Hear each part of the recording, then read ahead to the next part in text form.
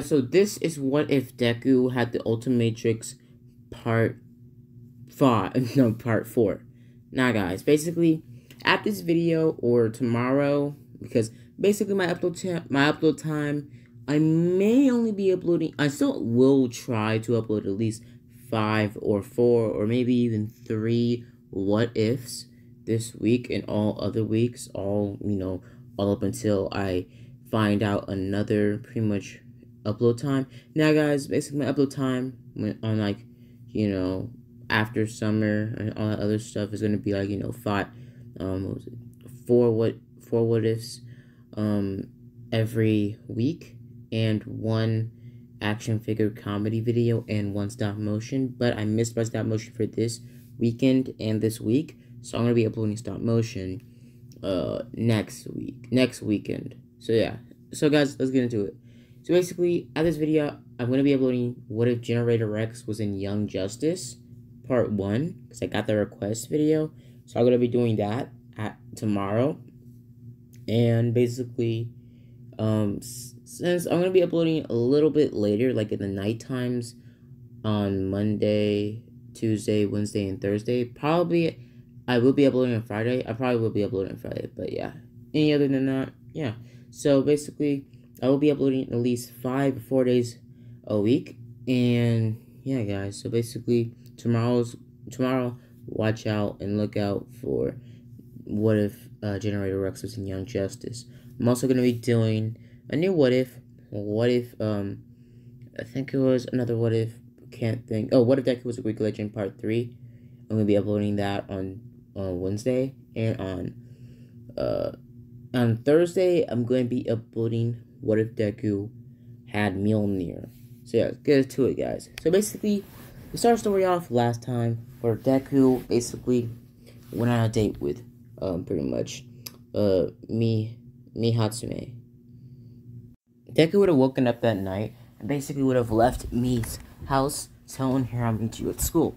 Basically, him getting back to his house, getting ready, and basically getting back to school. Now, he was a couple seconds late to school, so pretty much he was a couple seconds before. It was basically 2 seconds before he was about to basically get marked as absent or late. So basically, Daku transformed into pretty much Jet Ray and pretty much fled as fast as he possibly could, flying straight up into the classroom, transforming into his human form, pretty much landing right in the chair perfectly and flawlessly. Basically, Azal barely noticing. Now, basically, they would have started their pretty much, their class, and basically they would have been explained on what they're going to be doing today. And basically, part 3 was about the whole entire USJ event. So basically,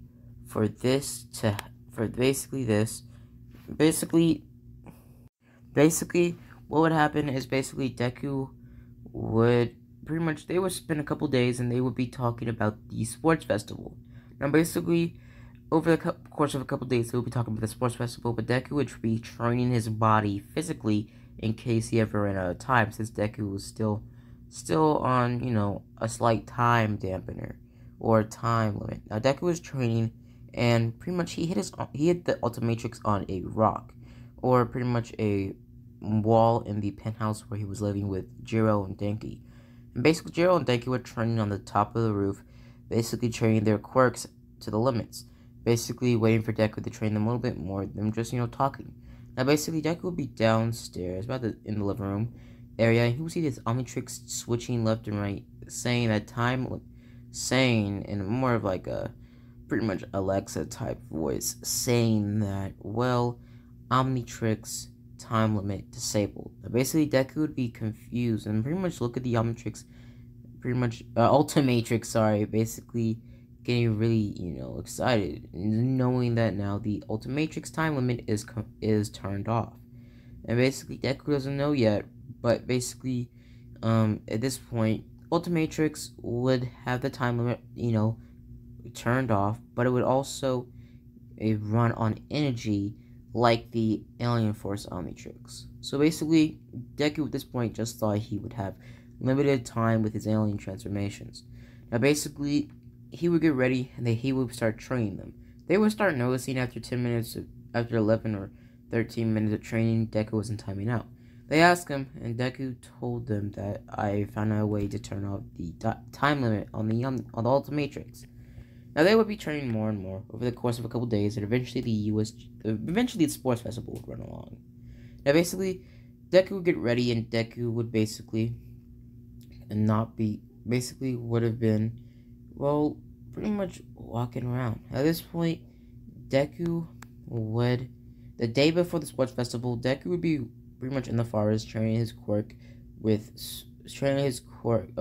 power with basically multiple different transformations, transforming again and again, over and over, combo style. After a couple days, found out he can use a slight of a master control. Now, Deku's master control is kind of weakened since he hasn't completely activated it. Basically, only thing he could transform into 4 aliens at a time. Basically, he can transform back and forth only between 2 aliens. So the next alien he picks for his second transformation, while he's already in his transformation, sorry guys, I think I got it wrong. Yeah, I got it wrong. Basically, Deku has to transform back for like 1 or 2 seconds, then transform to another transformation. So he doesn't really have full-on master control yet. Now basically, Deku would get ready and was about to get ready for UA. A couple hours before, pretty much, he was about to go to sleep for the next day. Deku would open his door and he would see some sort of green alien-like creature on the bed. He would talk to it and ask it, "Who are you?" And the creature would explain himself as Azimuth. The creator of explain himself as Azimuth. Basically, Azimuth would tell Deku about the whole time how I tried to destroy the Ultimatrix and all the other stuff, and Albedo and blah blah blah. Basically, him telling pretty much Deku in a matter of 2 hours or 1.5 hours how, and pretty much the outcome of pretty much him telling him everything that happened in Alien Force and Ultimate Alien. Basically, Deku would be very shocked by this, and Deku would be pretty much told, Deku would be thinking that, Azimuth want the Omnitrix back. So Deku got in the fighting stance, saying, "You're not gonna take this away from me." Azimuth saying, "I'm not trying to take it from you. I didn't even create it." Basically, him explaining to Deku that I'm telling you, if you mess up or even try to destroy your universe, I'm gonna have to, well, let's put it in this way, eliminate you. And basically, Azimuth tells Deku that he was sent here by a couple of scientists on a Gavin Prime by a dimension teleporter to basically find the one that was, the user of the Ultimatrix, and tell him pretty much the rules. Now, basically, Azimuth will tell Deku 3 rules. Deku cannot mess with the fabric of reality or time too much to a point where he messes up different realities, timelines, and pretty much, bends the universe itself. Now, basically, Deku, with whole Titan Alien X and everything, since he does have all the transformations from Alien Force, basically, Deku was still, still have enough freedom to just change time itself, but not really change time so much that it interferes with other dimensions and alternate realities, such as the Benton universe. Now, basically, pretty much Deku says, okay, what's the second rule? Azimuth explains to Deku that he cannot, commit any mass, murder or genocide on his universe, or the Ultimatrix, it would send pretty much an energy wave through the universe to destroy only the energy that's, frequenced towards the same energy that the Ultimatrix use. Basically, Deku would be confused, but he would go on with it. Basically, they would tell him more, and Azimuth would tell him the third rule, that Deku cannot, pretty much do the same thing Omniverse Ben did with the whole time, pretty much, pretty much reconstructing the whole entire universe. But basically, Deku would pretty much say, I can agree with those rules. Basically, Azimuth saying, okay. And Azimuth just leaving because Azimuth doesn't want to be in this universe anymore. Azimuth left by a green flashing light, and he was gone.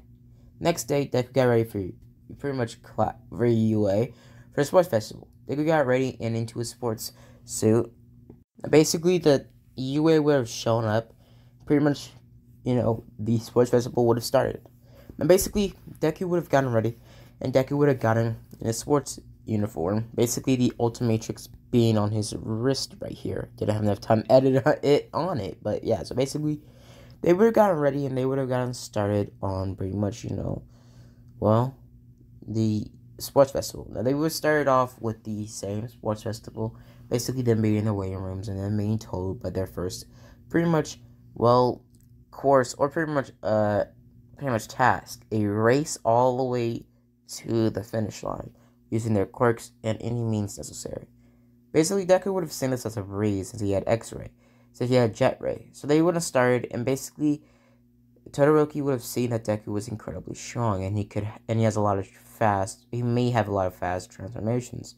So Todoroki went for Deku first, and pretty much froze Deku's his whole lower half, pretty much letting everybody else pass by Deku. Deku went for the Ultimatrix, basically transforming into. So Deku would basically burn through the ice very quickly, and would have boosted himself through the air like a cannon, basically, or like a rocket. Basically, him flying through the air. And Deku would come to a halt where he got to the mountain area, and he basically came to a halt because he saw pretty much, me or Hatsume basically going across with her tech. Basically, Deku being kind of, impressed. So basically, Deku flying towards her, saying, "What's up?" Basically, him having small talk with her, but him dodging a few attacks, and Todoroki was throwing more ice attacks towards Deku, trying to slow down Deku. Now, Deku would have flown faster, basically seeing Todoroki using more of his ice, basically pushing Todoroki forwards, basically making a whole entire ice avalanche behind him. Now, basically, Deku would pretty much be melting right through the ice contracts, but he would see that he was slowing down because it was so much water and pretty much coldness over and over, because Todoroki was pretty much keep on pitting, every ice, pretty much contract that pushed Todoroki farther. Todoroki made it colder and colder. So basically, normal heat blast couldn't take that much, stress and coldness, so, over time, and keep on going full flame. So Deku transformed into Ultimate Heat Blast. If you haven't seen part 3, Ultimate Heat Blast is basically just a bigger, badder, stronger evolution of Heat Blast. Basically, this war version of Heat Blast, basically having the transformation to, pretty much having the power to basically control and manipulate solar radiation to a point where he can literally mimic or pretty much go over the strength of the sun and pretty much burn a whole planet just by looking at it. So basically, him being basically a fire god of sorts. Basically, Heat Blast started burning through the ice with no problem, like it was literally just snow. Him just looking at it, and him not even touching the ice, him just burning through it, because pretty much his heat, he was boosting up his heat so much that pretty much 6 feet were pretty much had like 1/5 the heat of the sun. So he was burning through that ice quickly and proficiently. Now basically, eventually, he got to a point where he was right on the tail of Todoroki. He burned through the ice avalanche on the side and getting right to the side of Todoroki. Todoroki tried to push another ice sickle towards pretty much Deku, but Deku burned through the icicle before he can even pretty much project out of Todoroki's hands, and basically hit Todoroki with a fire blast so hot that it basically overpowered his immunity of fire on his other side, basically him being burnt, or basically him being blasted down to the ground. Now, basically, this is a little bit of, pretty much we're coming off a track a little bit, but I refuse to believe that Todoroki got burnt by boiling water, where he can literally reach temperatures over, he can get over Endeavor levels of flame, pretty much flame, but boiling water burns him. I don't understand that, but yeah, whatever. So basically, Deku started flying towards him, and flying towards Bakugo, because Bakugo got, pretty far, and Deku just straight up chucked the fireball so big that basically, compared to Bakugo, it looked like a whole entire planet, or just basically looked like a type of, well, looked like it was about the same size as a cannonball when he's rolled up. So basically, the fireball went right towards pretty much Bakugo. The fireball was about the same heat as Bakugo's explosion, so it just knocked Bakugo off course and made him fall to the ground. And he fell into some of the, pretty much, what was it? I think it was, pretty much fell into some of the, I don't know what they're called. The, pretty much bombs that were in the ground in that area. So Deku started flying towards, or through the pretty much tunnel, eventually him getting in first place, and Deku de-transforming for some reason. Now basically, Deku would be confused on how he de-transformed, but he would look at the Ultimatrix, and the Ultimatrix saying in a sort of a Siri voice, saying that power levels drained, recharging. Now basically, Deku pretty much through the, pretty much, cooling time, Deku would eventually come to a conclusion that basically, he had to wait a couple minutes, or basically it was a power timer, not just a timer now. But Deku did last a lot longer on his pretty much own without the time limit. Now basically Deku would have gotten ready and would have gotten pretty much started, basically about to pretty much get ready for the next pretty much match. They would be told that they were going to do basically a horse type of game. And they would have gotten into their groups, and Deku would still be an ultimate heat blast, him picking that transformation first. And him using his fire manipulation, because pretty much this heat blast just has the power of the sun. And basically it's pretty much the only downside to ultimate heat blast is that he's always like near like the temperature of the sun when he's not even trying to become hotter. Basically, if ultimate heat blast goes literally all out to a point where it literally is being so hot, basically what would happen is Earth would be completely just disintegrate. Like, it wouldn't be dust, wouldn't be ashes, it wouldn't be nothing. It would just completely be gone. So basically, Deku would have been very careful with not going too overboard with Ultimate Heat Blast. Now, Deku would have transformed back into a normal alien. Deku would have transformed into, well, Ditto. So basically, Deku would transform into Ditto, and the color design would just be the same as Omniverse Ditto. Basically, Deku would have gotten ready, and he would have been on top. Basically, him being, the headband wearer, since he got first place. Now, basically, most people will be hesitant to go after Deku, since Deku had so much power, and they see how strong Deku was with his fire transformation. But when they saw him transform into the little transformation, Ditto, they thought nothing of it, and just thought that Deku picked a weak alien, so they thought they had a chance to pretty much just go after Deku and get deep in, the headband. So basically, they would start. Deku would have some headbands around his arms since he was so small. So basically, they would get ready and they would go around. Now, Deku would use his pretty much cloning abilities to basically clone other parts of his body. To clone pretty much other clones. Now, these clones didn't have the bananas on them, and pretty much, except allowed that because it wasn't the real Deku or the main Deku. Basically, Deku's clones or the other Dittos would have been pretty much working like a human car. Basically, them being on all fours and making the rest of the team pretty much, land on top of them, and them using all of their strength to pretty much pedal them faster than the normal person could, even walk. Basically, them just pedaling them forward. Now, Deku would have tried his tactic for a couple minutes, or about 17 minutes. Basically, them getting around pretty quickly. But at this point, Deku's Ditto transformations are getting kind of tired. So Deku just, transformed back into normal Deku. Deku looked at his Ultimatrix and basically saw opportunity. So Deku transformed into Chrome Stone. Him using his energy manipulation to basically blast himself into the air. And him basically, while he's in the air, basically using his manipulation to basically use his pretty much, powers to basically shoot multiple energy beams, blasts, and also other stuff, basically burning, or basically not really burning, just blasting some other competitors off of their pretty much stance, and them getting disqualified after they fell. Deku using more of his energy manipulation to boost himself higher into the ground, not to fall down to the floor, and he was using more of his energy manipulation to get more and more points and take down more and more people.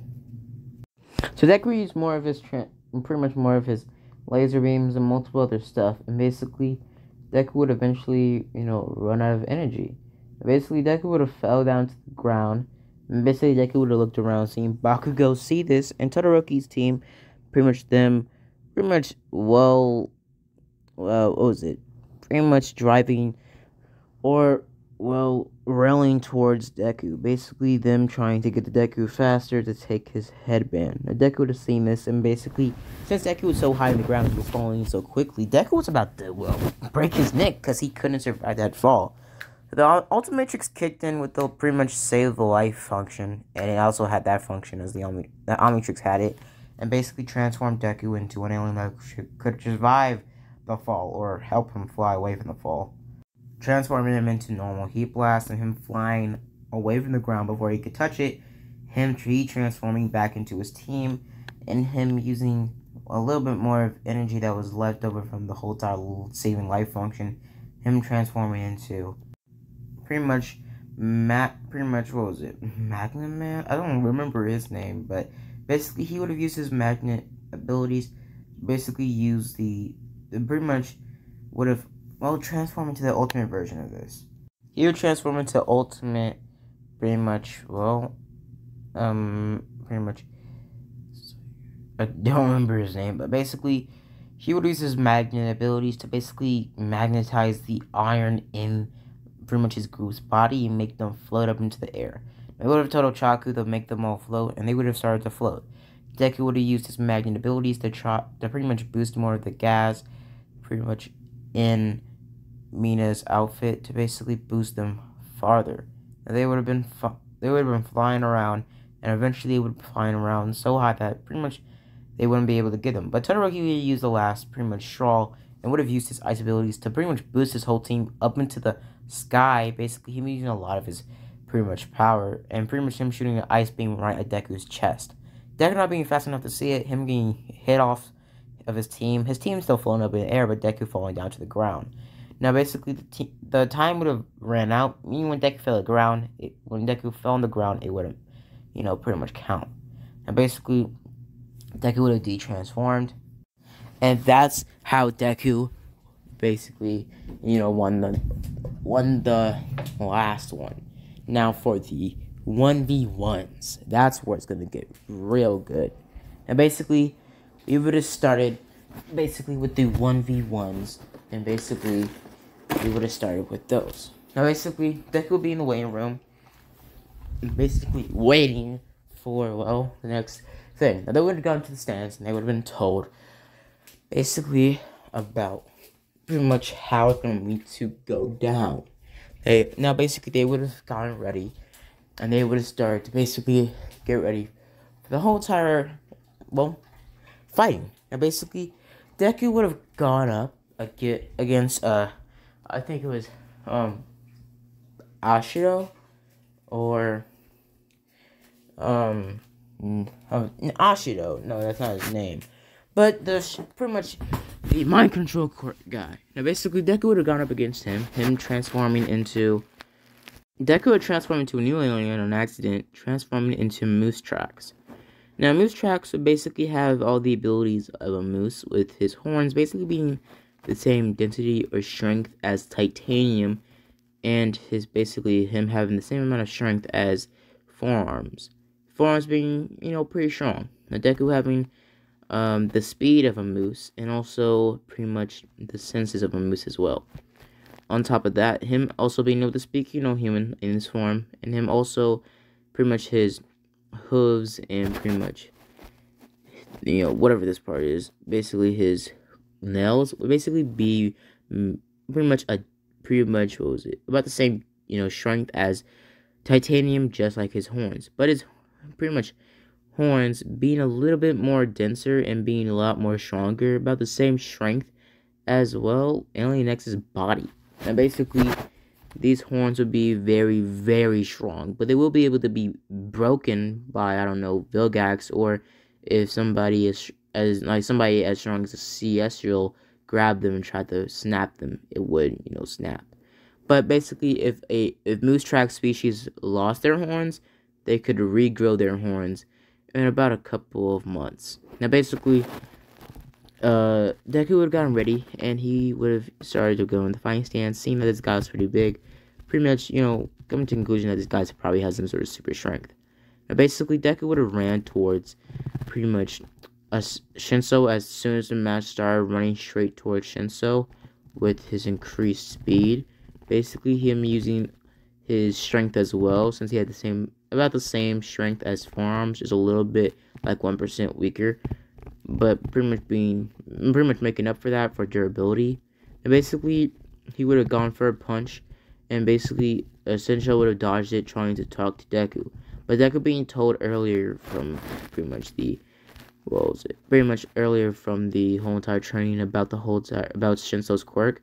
Now, Shinso would have been dodging more attacks, basically trying to get Deku's attention, but Shinso seeing nothing was working, him trying to fight Deku one-on-one, punching him in the ribs, pretty much the back of his legs, and multiple other things. Now, basically, Shinso would have seen this nothing working, because pretty much Moose Track's skin or huff was pretty strong, about the same, not like as strong as a really, really thick, pretty much about the same strength as a bulletproof vest.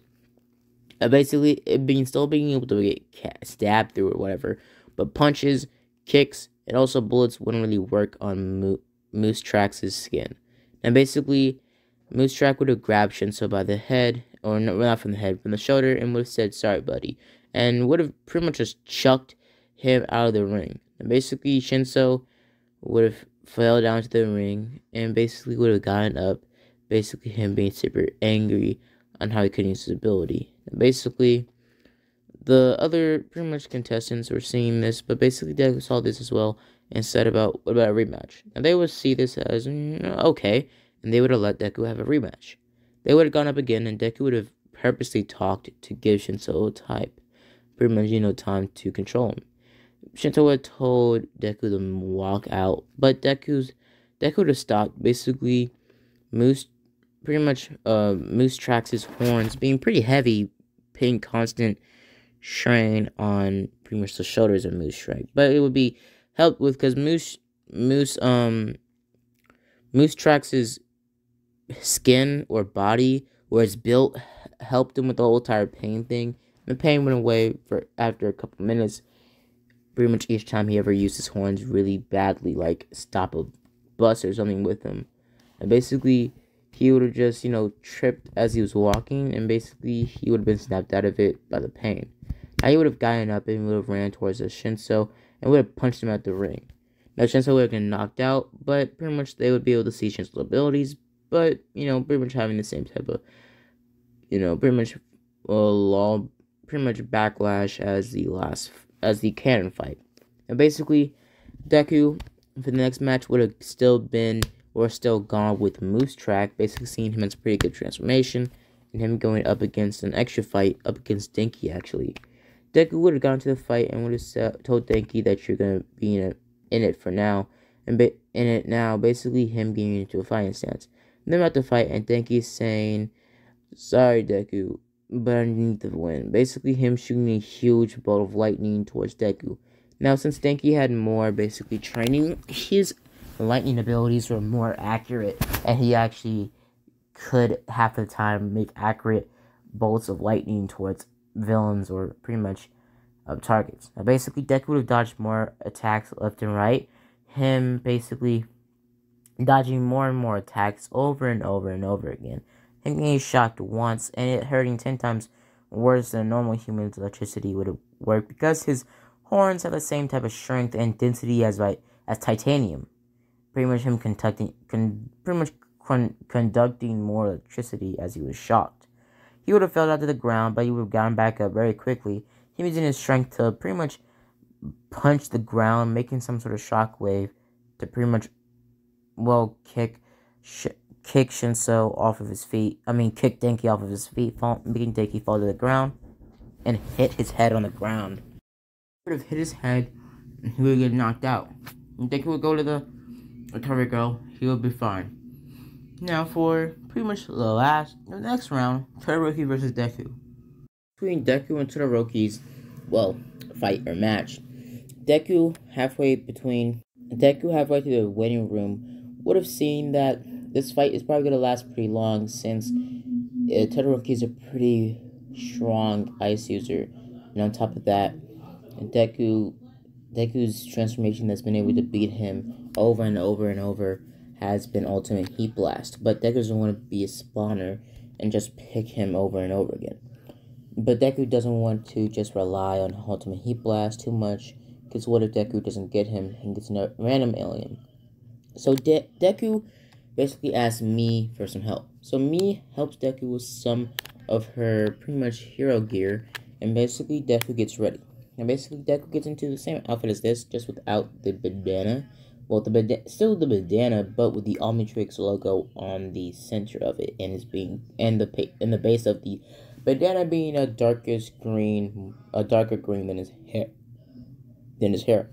Now for this would be a jetpack to help Deku navigate through the air if he ever de-transformed as he was flying or as he was jumping in the air.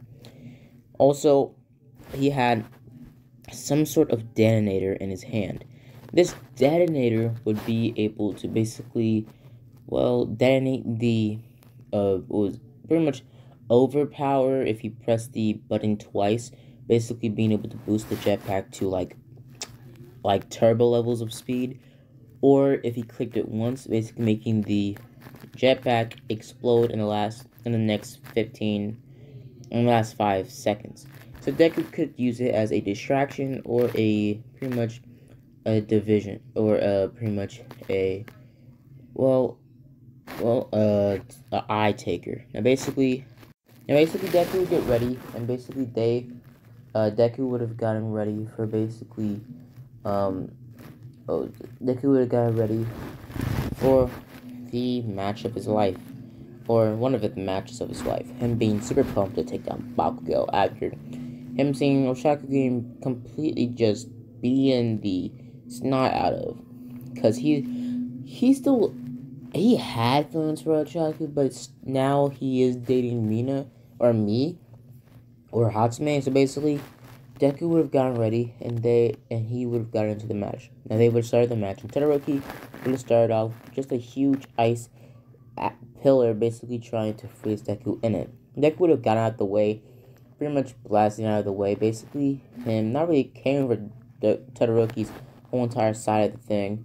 Basically, more or less, Todoroki seeing Deku wasn't transforming yet. Todoroki getting kind of angry, shooting more ice beams more left and right. Eventually Todoroki asking, as Deku was on top of one of his ice pillars, like Spider-Man style, basically Todoroki asking, why are you not transforming? Am I not worth it? Basically Deku saying, I'm not fighting you on my full power if you're not fighting me on your full power, Todoroki. You're the son of Endeavor. Aren't you supposed to be stronger than this? It's pathetic, really. Basically Todoroki getting more angry and shooting more ice beam, saying, yes, he's not my father. At least I don't want him to be. Basically him using more of his ice pillars more erratically and way more, weirdly making ice constructs with icicles. Basically the icicles being so sharp to a point where it could, completely impale somebody. Deku being kind of scared at this point, seeing a lot of icicles getting so close to cutting him and also stabbing him, or just impaling him. So Deku would see this as an opportunity. Now Deku would get into his fighting stance and basically would have looked at pretty much Todoroki. Basically Deku saying, Todoroki, if you don't want to win, why are you not using your full power? It's pathetic how I really think anybody could ever lose against you when you don't even use your full power. You're weak. You're pathetic, and you're stupid to think that some quirk you get from your father genetically is his quirk. It's yours, not his. Tell me. Basically, Deku, basically cussing out Todoroki, saying like he's a stupid idiot for thinking that pretty much, a genetic trait is his father's. Basically, Todoroki gets angry at this, but also uses his fire abilities and gets his whole entire, edge of character development, just a different way. Him being tried by anger, and pretty much him using his fire powers and using his awakening move to blast towards Deku. Deku grabs the Ultimatrix, transforming into Chroma Stone, him being able to take some of the heat, basically him being buried into the ground of the pretty much training thing. Now basically, Deku would have came out of the pretty much indent that was on the ground when he was blasted down by the awakening move, or pretty much Todoroki's awakening move. Basically, pretty much Todoroki looking up and seeing Deku get up in the ashes, seeing Chroma form being kind of dirty and cracked, but and pretty much Chroma Stone limping, and Deku saying that's pretty strong. And basically, Deku shooting an energy beam straight at Todoroki's chest, knocking him out of the ring. Basically, Deku would have won. Now, basically, for the next match, this would be the match of Deku's life. And this would be Bakugo, his tormentor, up against him. Now, since Bakugo had one for all, Bakugo won, basically all of his, all for one, was it one for all? Yeah, one for all, basically. Bakugo was very more stronger, and he did win most of the matches Bakugo was all in. Him basically more or less defeating Ochaku more brutally and actually breaking some of her bones, actually, since he used a lot more strength. And basically, Bakugo would have gone into a fighting stance with Deku, and they would have started the match. They would have been circling around, kind of like a boxing match, them circling around each other, and basically them starting to fight. Bakugo charging towards Deku first, and Deku dodging some of the attacks. And Deku still having the same gear that he had originally. Deku just using his gear to run around more and more. Deku dodging out of the way more frequently, trying to get out of the way of Bakugo's explosions and his one-for-all full countering type of attacks and punches, and his wind manipulation punches and kicks. Basically, Deku dodging more kicks, but him getting studded with more of them over and over time. Basically, Deku being barraged by attacks over attacks over attacks. Basically, Deku being able to basically almost get knocked out. Now, Deku would use a jetpack to fly himself back into the ring before he fell out the ring, and basically would have flowed right towards Bakugo, him pretty much detaching from the pretty much jetpack, and him grabbing the detonator and blowing it up in Bakugo's face. Bakugo would have used some of his power to basically cushion the explosion, using pretty much one for all, to basically use some of his strength in his face to try to take some of the pain away, but him still getting blown up in the face. Now, the explosion wasn't big; it was about the same as Bakugo's cannon explosions, like the same explosion that Bakugo used to scorch Deku's book. Now, Bakugo would have fell into the ground, basically him getting up and basically him saying you're dead, Deku. Basically him shooting a one-for-all full howling, nuclear powered explosion with one hand towards Deku, and Deku dodging the attack, but slightly getting his legs still in the range, and his whole entire shoe and pretty much knee down were completely scorched off, and his foot was basically burnt, like 3rd-degree burns. So basically, Deku was almost blown out the ring, about 2 inches away from the ledge. Bakugo put his foot on Deku's chest, saying that's it for you. Basically, Bakugo doing another nuclear explosion towards Deku's face, and Deku seeing this as a last opportunity. Basically, Deku seeing that Bakugo was about to shoot off a really big explosion in my face. Him knowing that he will die if Bakugo through the same explosion that he did on his foot, on his face. Now, basically, the Ultimatrix would have seen this and would have kicked in the saving, the user pretty much program, pretty much transforming Deku into a new alien. So basically, pretty much Deku would transform into Shock Rock. Him using his energy manipulation to pretty much blast Bakugo off of them. Now, they would have looked at each other, and they would have ran towards each other at full blast, but the match would have been stopped because they would have seen that Shock Rock looked very powerful, and Shock Rock was about the same size as All Might, but just a little bit more anime-like-esque muscular. Like, way more muscular than All Might, and about the same size as All Might. The exact same size as All Might, muscled up. Basically, Bakugo, looking at Bakugo, seeing Bakugo was glowing since he was using a lot of All for One in his body. Now, basically, they stopped the match, putting a pillar right between them, but they were both throwing a punch at the same time. Then blasting through the rock, and pretty much making a huge energy explosion. Basically, both of them being blasted out of the ring. They would have gone slow motion, seeing Bakugo got blasted out of the ring first, or pretty much was blasted quicker out of the ring. Now, basically, well, Bakugo would have lost and Deku would have gotten in the first place. Bakugo would have been angry at this and basically would have still been, kind of locked up still since he was, super angry at this. Now, basically, Deku would have gotten in first place and Deku would have gone to the Ultimatrix, seeing that this new transformation was very strong. Him going on the Ultimatrix, looking up, and pretty much after the, pretty much sports festival, they would have gotten, Deku would have gotten cheered, and Deku would also, meet up with Hatsume. Now, basically, he would have asked Hatsume for a little bit of help, and Hatsume would have took Deku to basically her house, to basically her, basement, not really basement, like her garage / basement type of thing, basically showing pretty much Deku, pretty much helping Deku with his new transformation.